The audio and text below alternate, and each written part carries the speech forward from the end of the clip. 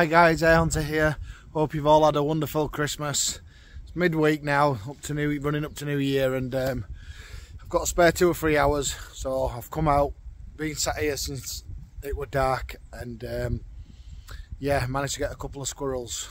I ain't got much more time than that, but one shot's in the dark, one shot in the daylight, and I've never actually tasted squirrel before, ever. I usually give them to my friend who feeds his Harris hawk with it. So today I'm going to barbecue some squirrel. I'm going to try it just as it is on the barbecue, just to see what it tastes like. And then the second piece I'm going to glaze with some honey, just to see if it tastes any better. Hopefully it's nice, and hopefully I don't end up with diarrhea or whatever, throwing up or something. But it's going to be interesting. I'm going to cook it. I'm going to show you me skin it, cook it, and eat it, and I'll tell you what it tastes like. So yeah, wish me luck. But we better go retrieve these. These 2 squirrels, because they're down here somewhere. One next to the feeder, and one just went off to the side. Did a bit of twitching and went off to the side. But I've been sat in my hide. That's why I'm not in camo. And well, you don't need camo. You don't need camo if you're in a camouflaged hide here. So be careful going down here. It's wet, guys. It's downhill, so if I go tumbling, it's on you guys for trying to entertain you. So the hide to the feeder is exactly 23 yards. I put the rangefinder on it, it's exactly 23 yards. I'll just pan it round. So there's my first one, or second rather. This is the one by the feeder. This is the one in the daylight I shot. And then there should be one down here somewhere, guys. He wriggled off somewhere. Ah, there he is. He wriggled off just to here. There we go. We'll pick him up in a second. Yeah. We're a good shot. Ah, there he is, yep. Yeah, great shot. I'm getting him now. I'm picking him up now before he goes before he goes stiff, so he should be easy at the skin. So stay tuned, and I'll put record back on once I get everything set up, guys.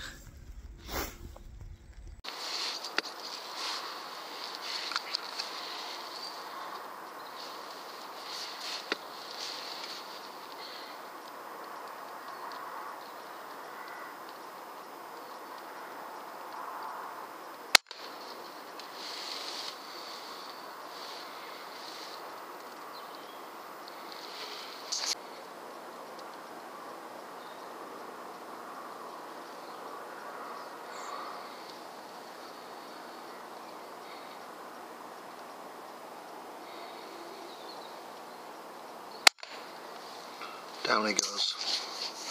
I couldn't wait for him any longer.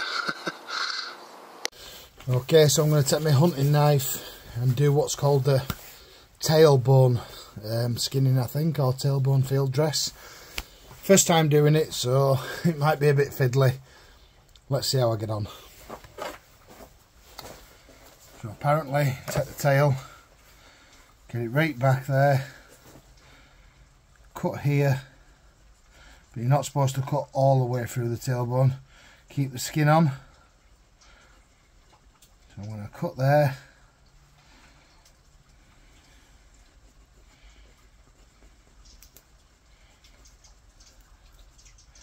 So we want to keep the skin at the back. There we go. And then what we want to do is cut down around the back of the legs here, so we've got a nice flat.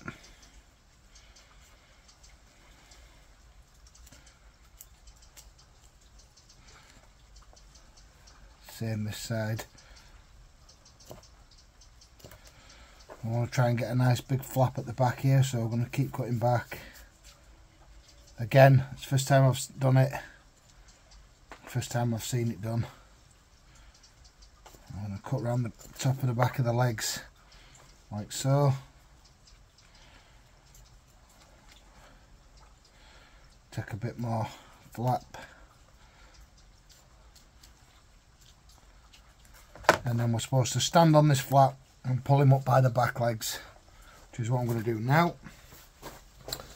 Let's move this so you can see. So apparently we stand on here, have the back legs, get that little flap just under your boot, and then lift him up. But he's slippy, so it's wet. I'm actually struggling here, guys, so it might just be where I've got him. Let's try again. There we go. Almost.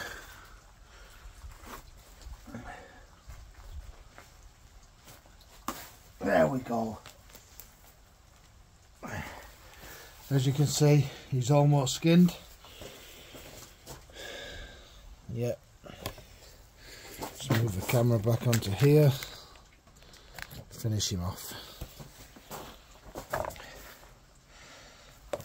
Pull his arms out like so. And then we're going to do this bit here. Like I say, guys, first time, so there'll be a lot more experts out there, but I'm just doing what I've seen. I'll flip them over.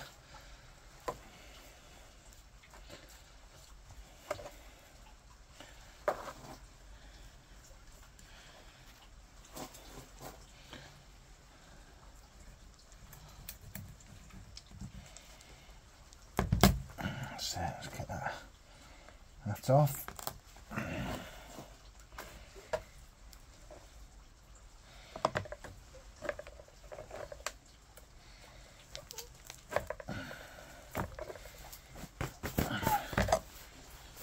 It's a bit slippy, guys, a bit messy.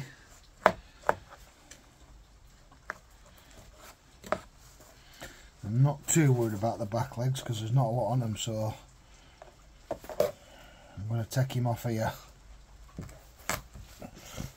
at the back leg. Again, I don't plan on eating squirrel regular, but I would like to know what it tastes like. That's the one. There we go. And put them to one side.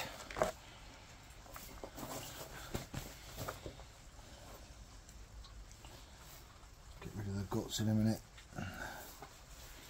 Get his head.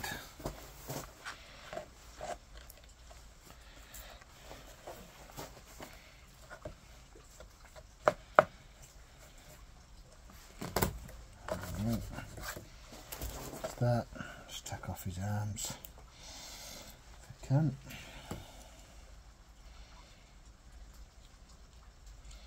At the wrist, so not at the wrist. I'm just being careful. It's a sharp knife, guys, so I'm just being careful not to cut myself. So I'm just taking him off at the wrist, and now I'm going to gut him. So I'm going to go down here. Check. Yeah. Down here from top at neck. I want to be careful not to go all the way through.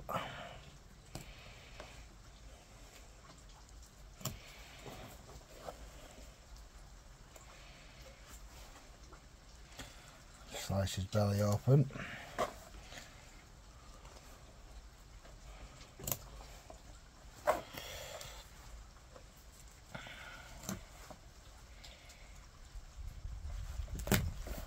Cage.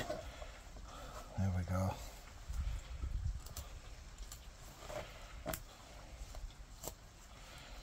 That's it.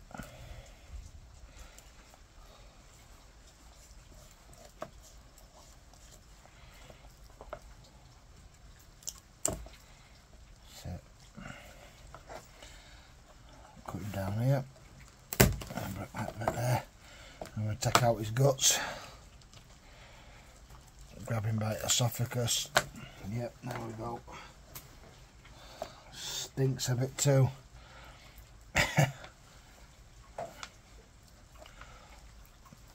Grab all his guts. Clean him out. It's a bit slippy and slimy, guys. If you haven't done it before, then it is a bit slippy and slimy. Turn that around.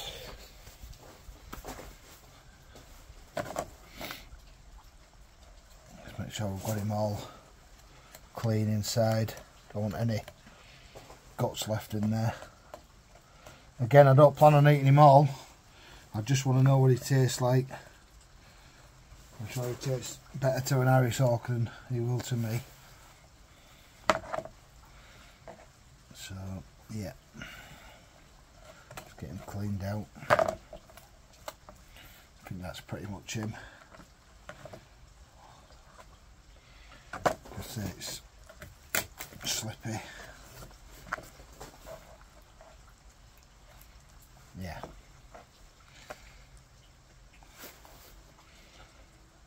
I think that's it, guys. I think that's pretty much it. We'll get him on barbecue.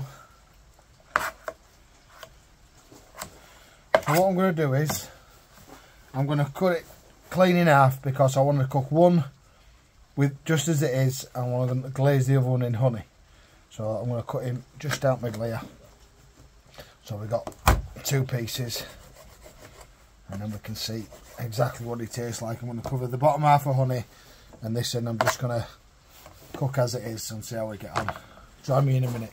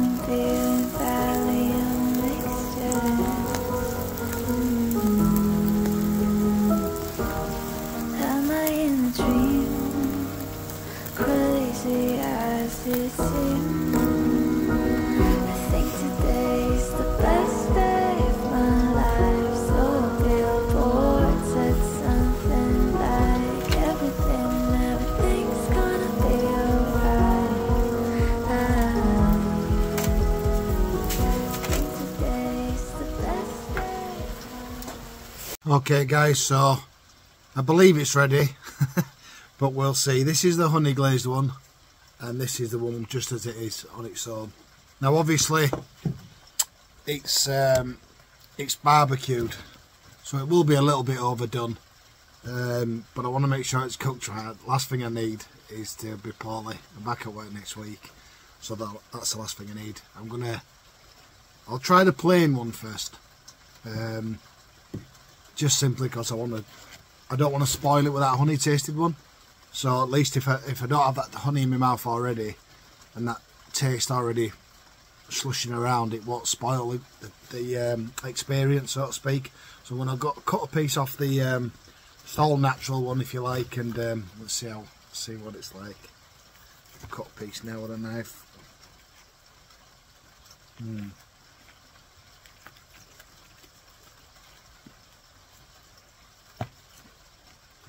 Okay, so there's the first piece. Pretty much done through, so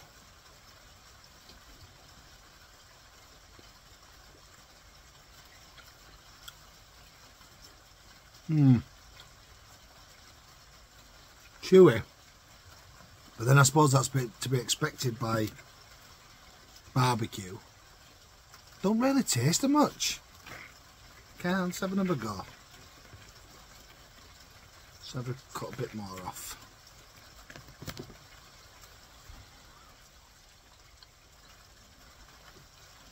It's a strange flavour, it doesn't really taste, maybe a bit earthy. Yeah, maybe earthy. Doesn't really taste of anything special. This is my breakfast, by the way, so I'm going to have to keep cutting it and have a bit more and see what we think, but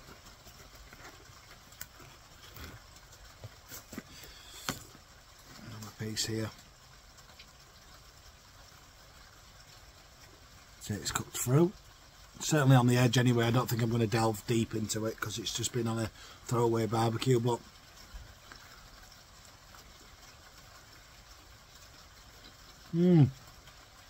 yeah, it's survival food. That's what it is. If there was nothing else on the planet, I think that's what you didn't do. If you caught that, you'd eat it, you'd be starving, but as it is on its own, you're not missing out much, guys. Not at all. Obviously it's not cooked through there, so I'm just taking it off the edge. That's the thing with throwaway barbecues, you take a long time to cook through, so I'm literally just cutting off the edge on that one. This one was a bit more difficult to cook. Yeah, we don't want it raw, but I don't really.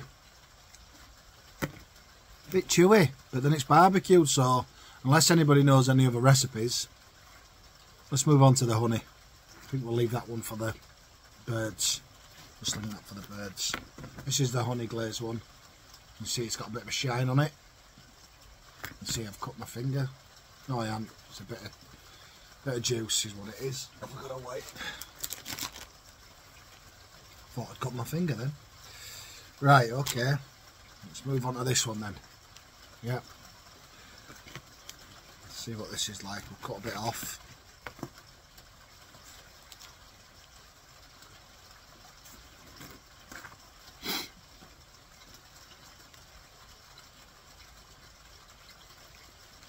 Still chewy, but with a bit of honey on it. I imagine, because I didn't have any barbecue sauce, I imagine barbecue sauce will spice it right up and make it look a lot nicer. Make it taste a lot nicer, rather. That's definitely better with honey. I better not end up with a bloody touch of Gandhi's Revenge. The two bob bits, as we say in UK. The squits. But definitely with honey on. As you can see, I'm putting it in a bit faster, and that means I'm enjoying it slightly more. But I'm definitely going to have to test it with some barbecue sauce. I mean, it is chewy.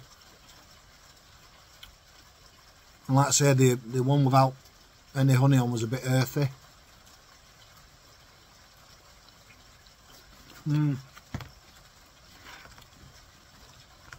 Like I said, this is first time trying it, so I've not really researched any recipes or anything. I'm just catching it, cooking it, and just seeing how we get on with that bit of honey on it.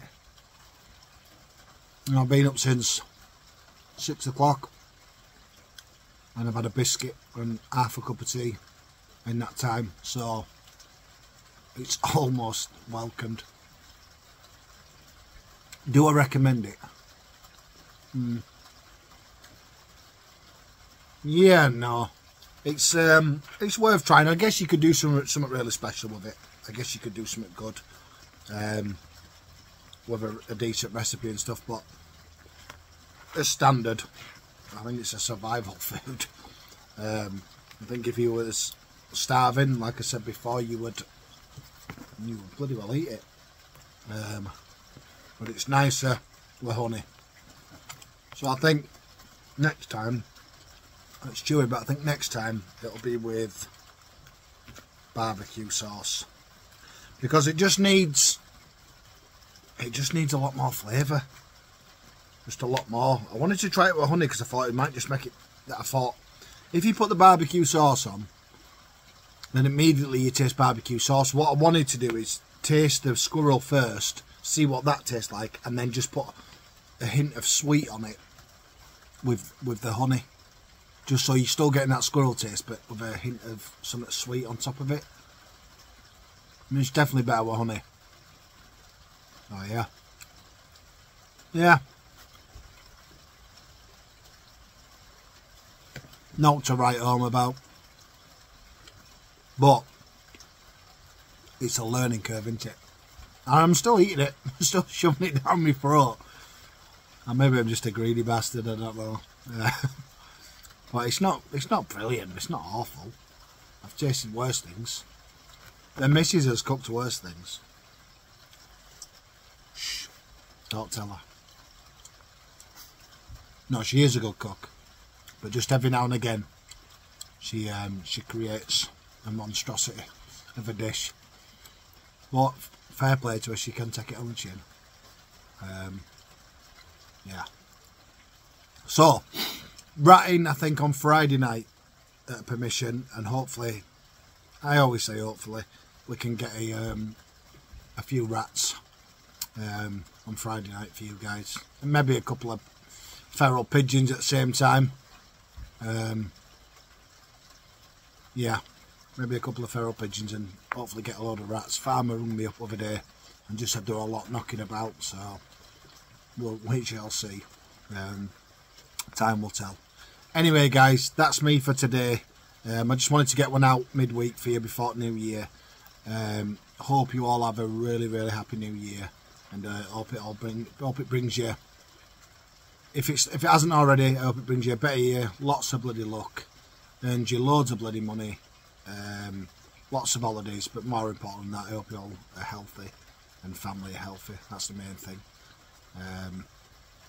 Yeah, peace out guys.